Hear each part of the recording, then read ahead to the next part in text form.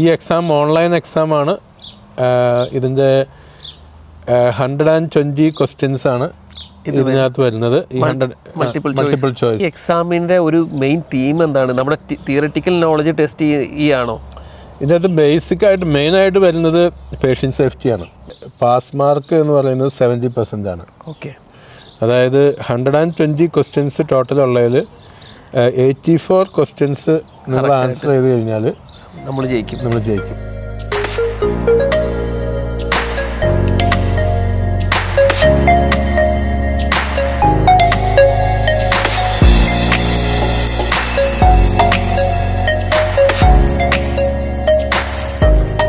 എല്ലാവർക്കും നമസ്കാരം. The outspoken മലയാളിയുടെ മറ്റൊരു വീഡിയോയിലേക്ക് എല്ലാവർക്കും സ്വാഗതം. അപ്പോൾ നമ്മൾ കഴിഞ്ഞ കുറച്ച് ആഴ്ചകളിൽ നമ്മൾ ന്യൂസിലാൻഡിൽ വരാനിരിക്കുന്ന ക്യാപ് പ്രോഗ്രാമിൻ്റെ ചേഞ്ചസിനെ കുറിച്ചുള്ള വീഡിയോസ് ചെയ്തിരുന്നു.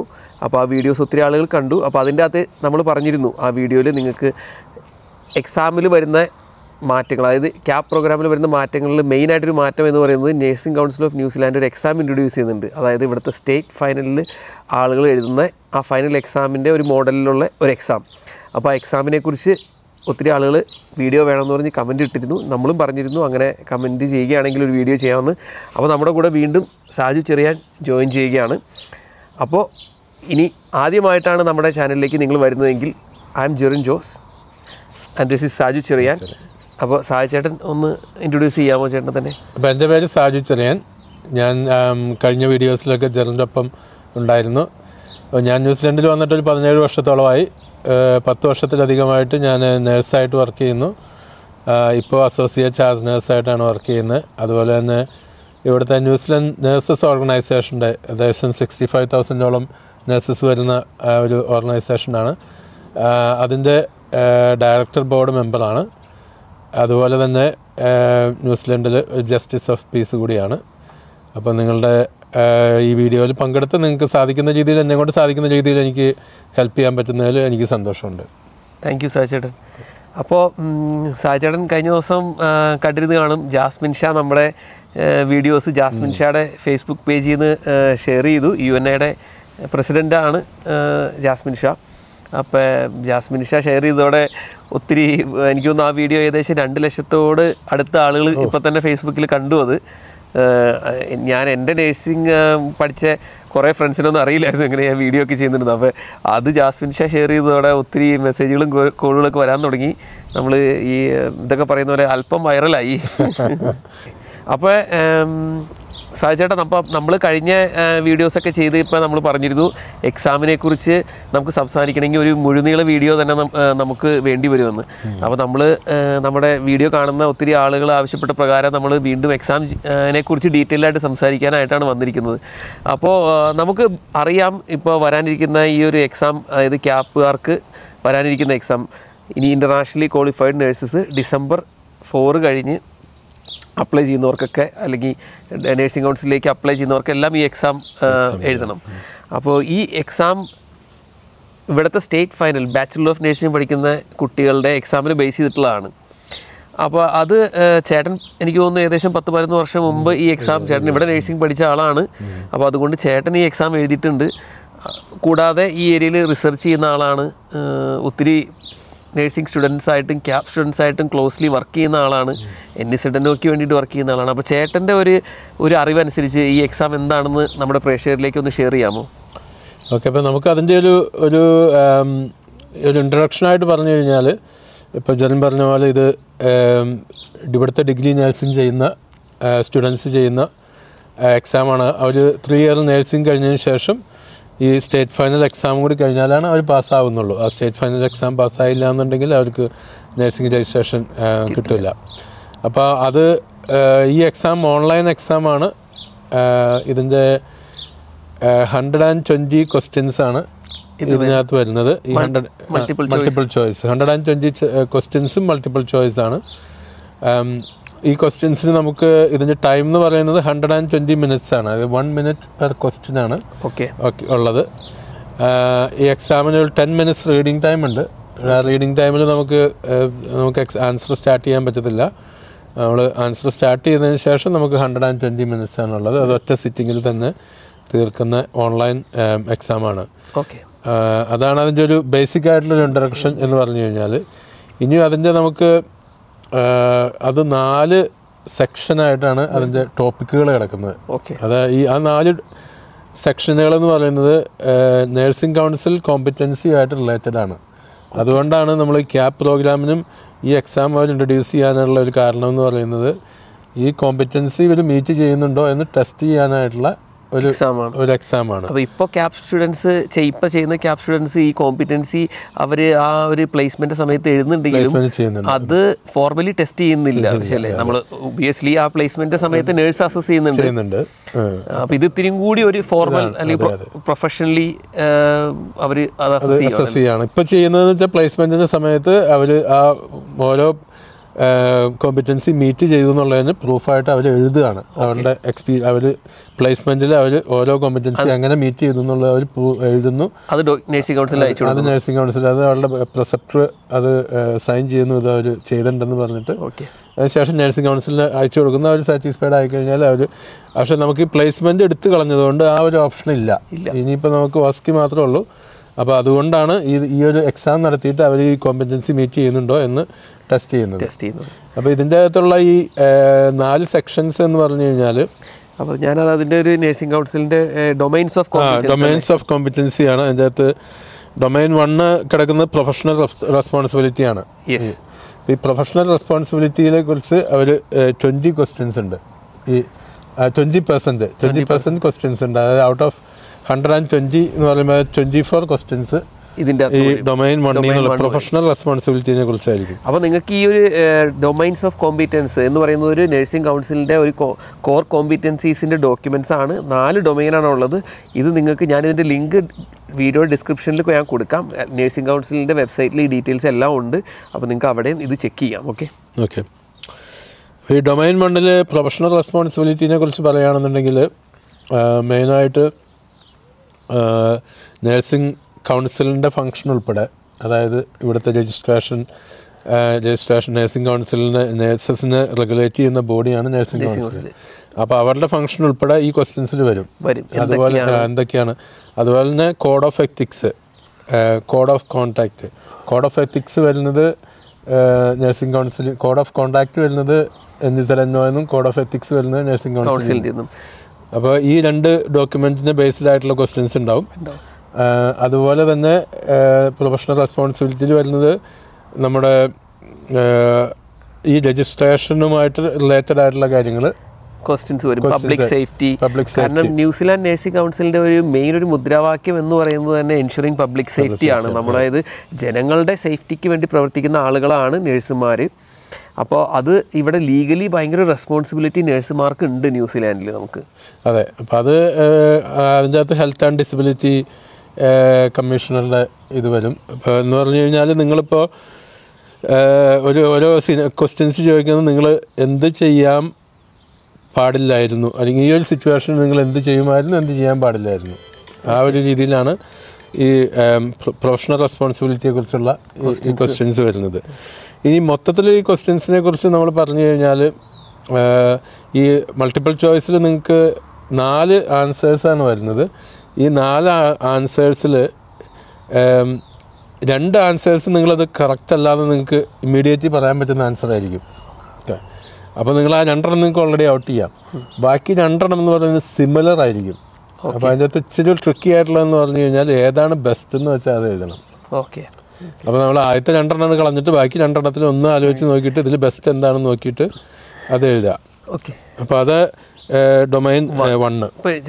ഡൊമൈൻ 1. ഇപ്പോൾ ഡൊമൈൻ 2ലേക്ക് പോകുന്നതിന് മുമ്പ് ഞാൻ ഒന്ന് ജനറലായിട്ട് 1-2 കാര്യങ്ങൾ ചേട്ടനോട് ചോദിച്ചു കഴിഞ്ഞാൽ, ഇപ്പോൾ ജനറലി നമ്മുടെ ഈ എക്സാമിൻ്റെ ഒരു മെയിൻ തീം എന്താണ്? നമ്മുടെ തിയററ്റിക്കൽ നോളജ് ടെസ്റ്റ് ചെയ്യുകയാണോ? ഇതിനകത്ത് ബേസിക്കായിട്ട് മെയിനായിട്ട് വരുന്നത് പേഷ്യൻ്റ് സേഫ്റ്റിയാണ്. അതിൻ്റെ തിയററ്റിക്കൽ നോളജ് കുറച്ച് ഉണ്ട്, പക്ഷേ എങ്കിൽ പോലും നമ്മൾ പേഷ്യൻ്റ് സേഫ്റ്റീനെ റിലേറ്റഡ് ആയിട്ടുള്ള ക്വസ്റ്റ്യൻസ് ആയിരിക്കും നമ്മൾ കൂടുതലായിട്ട് വരുന്നത്. അപ്പോൾ നമ്മൾ മെയിനായിട്ട് വരുന്നത് നിങ്ങളൊരു പേഷ്യൻറ്റിനെ ട്രീറ്റ് ചെയ്യുമ്പോൾ ഇന്ന സിറ്റുവേഷനിൽ നിങ്ങൾ ആ പേഷ്യൻ്റ് ഇന്നൊരു കാര്യം പറഞ്ഞു കഴിഞ്ഞാൽ അതിന് നിങ്ങൾ എങ്ങനെ റെസ്പോണ്ട് ചെയ്യുക. അപ്പോൾ നിങ്ങൾ എപ്പോഴും ചിന്തിക്കേണ്ടത് പേഷ്യൻ്റ് സേഫ്റ്റി, പേഷ്യൻസ് റൈറ്റ്സ്, അതുപോലെ തന്നെ പേഷ്യൻ്റ് റൈറ്റ്സ് അവരുടേതായിട്ടുള്ള റൈറ്റ്സ്. ഇപ്പോൾ നിങ്ങൾക്കറിയാം ഇവിടെ പേഷ്യൻസിന് മെഡിക്കേഷൻ റിഫ്യൂസ് ചെയ്യാനുള്ള റൈറ്റ്സ് ഉണ്ട്. അപ്പോൾ അങ്ങനെയുള്ള ആ ഒരു ഏരിയയാണ് മെയിനായിട്ട് കവർ ചെയ്യുന്നത്. പേഷ്യൻ്റ് സേഫ്റ്റി, പേഷ്യൻ്റ് റൈറ്റ്സ് എന്നുള്ളതാണ് മെയിനായിട്ട് വരുന്നത്. പക്ഷേ അതിൻ്റെ അകത്ത് ക്ലിനിക്കൽ നോളജും വേണം. നമ്മൾ ക്ലിനിക്കൽ അടുത്ത ഇത് വരുമ്പോൾ അടുത്ത ഡൊമൈൻ വരുന്നതിൽ നമുക്ക് വരുന്നത് മാനേജ്മെൻറ്റ് ഓഫ് നഴ്സിംഗ് കെയർ ആണ്, ഡൊമൈൻ 2.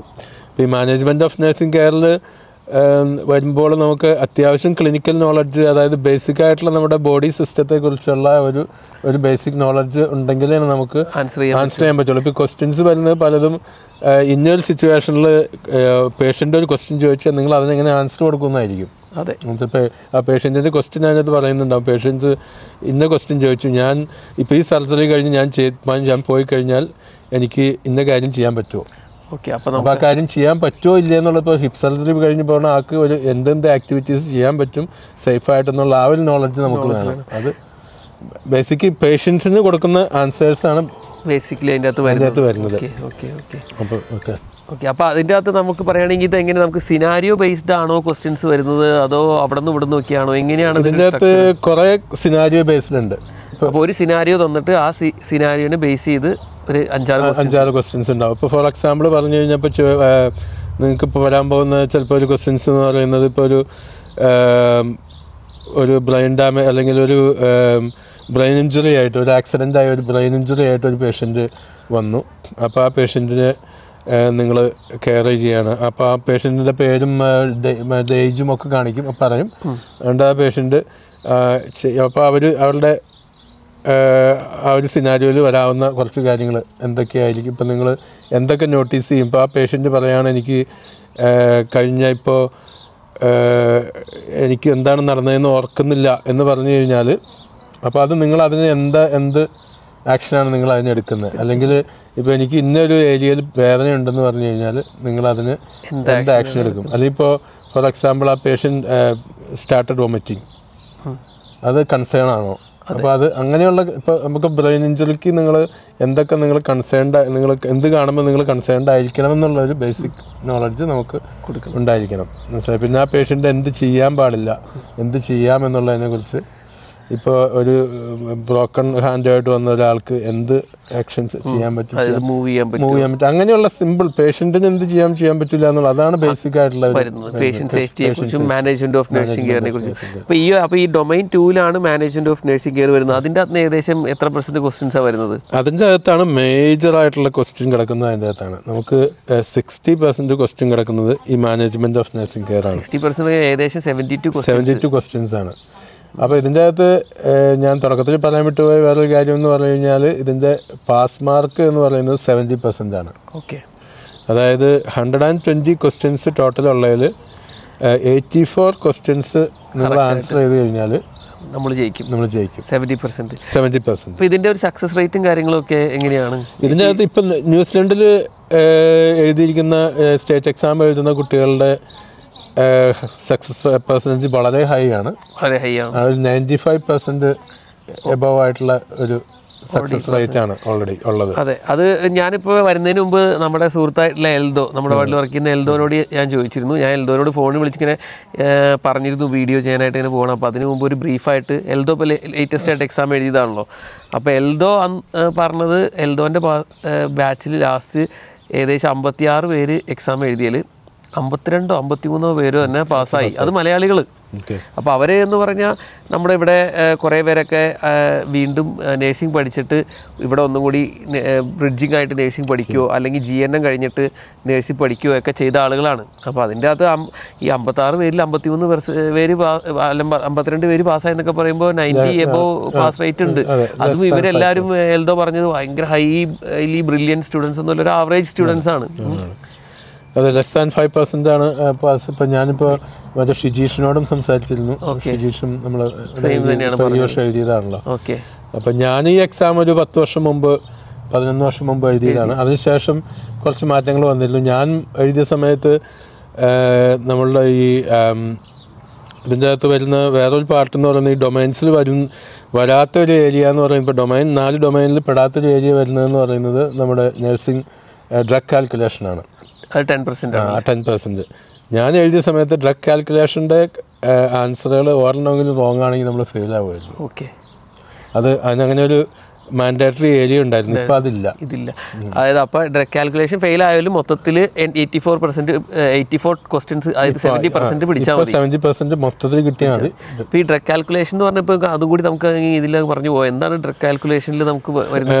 ഡ്രഗ് കാൽക്കുലേഷനിൽ വരുന്ന ക്വസ്റ്റ്യൻസ് എന്ന് പറഞ്ഞു കഴിഞ്ഞാൽ നമുക്ക് ബേസിക് കാൽക്കുലേഷൻസ് ആണ് വരുന്നത്. ഇപ്പോൾ നമ്മളൊരു IV ഇട്ട് കഴിഞ്ഞാൽ നമുക്കത് ചാർട്ട് ചെയ്യുമ്പോൾ ഇത്ര ml ആയിരിക്കും ചാർട്ട് ചെയ്യുന്നത്. 1 ലിറ്റർ ആണ് ചാർട്ട് ചെയ്യുന്നത്. അപ്പോൾ നിങ്ങൾ എത്ര ഇതിൽ സെറ്റ് ചെയ്യും, എത്ര ഡ്രോപ്പ് റേറ്റും കാര്യങ്ങൾ വെച്ചിട്ട് വോളിയം പെർ അവർ. അതുപോലെ തന്നെ ഇപ്പോൾ നിങ്ങൾക്ക് ഒരു പേഷ്യൻറ്റിന് ഇത്ര mg മെഡിക്കേഷൻസ് ചാർട്ട് ചെയ്തിട്ടുണ്ട്, 300 mg മെഡിക്കേഷൻ ചാർട്ട് ചെയ്തിട്ടുണ്ട്. നിങ്ങളുടെ അടുത്തുള്ളത് 150 mg ആണ്, അല്ലെങ്കിൽ 75 mg ആണ്. 75 mg ടാബ്ലറ്റ്സ് ആണ്, അല്ലെങ്കിൽ എത്ര ടാബ്ലറ്റ് കൊടുക്കും. അങ്ങനെയായിട്ടുള്ള ബേസിക് ആയിട്ടുള്ള കാൽക്കുലേഷൻസ് ആണ്. അതല്ലെങ്കിൽ ചിലപ്പോൾ മൈക്രോഗ്രാം ടു മില്ലിഗ്രാം.